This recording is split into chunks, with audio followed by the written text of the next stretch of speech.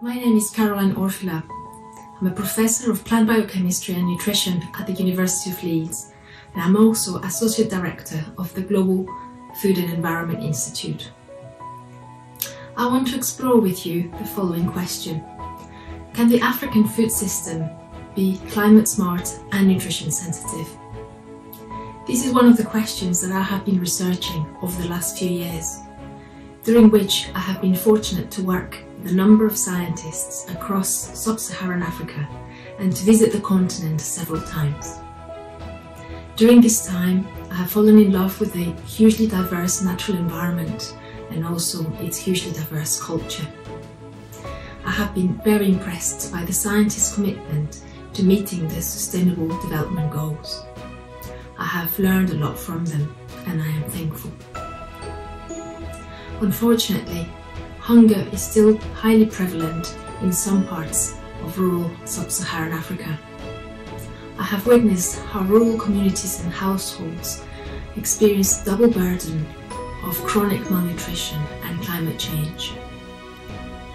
Climate change is having severe effects on agricultural productivity, with drought, heat and pests severely diminishing harvests and leading to insufficient and inadequate food access for rural populations.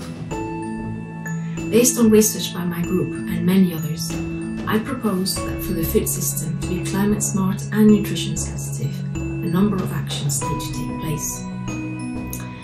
We need to promote diversification of agricultural production to include drought, heat and pest-resistant crops, including maize, but also millet, sorghum, potatoes, cassava, banana and other crops adapted to African conditions, along with agricultural practices that restore rural ecosystems.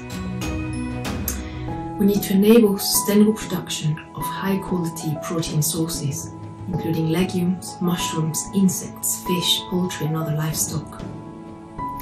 We need to facilitate community-based cultivation of micronutrient-rich fruits and vegetables. We need to invest in low-cost processing technologies at scale to extend the shelf life and improve palatability of foods without detriment to nutritional quality or safety. We need to promote fair and inclusive market participation of farming community, including women and the youth at both local and wider scales. And finally, champion a circular bioeconomy that valorizes agricultural byproducts and reduces wastes and pollution. So, can the food system be both climate smart and nutrition sensitive? I believe it can be. It requires science-led innovations, coordination of food system actors and strong leadership at community, country, regional and global levels.